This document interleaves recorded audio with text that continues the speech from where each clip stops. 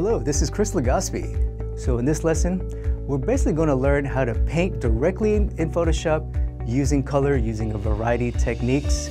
I'm going to show you some of my favorite techniques, some of the most simplest and most powerful ways we can use the software to paint in color, either directly or using some of the tips and tricks that I'm going to show you. We're going to learn how to make a color comp.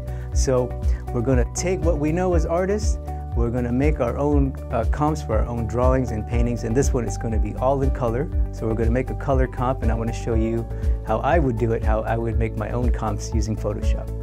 Let's not wait anymore, let's begin.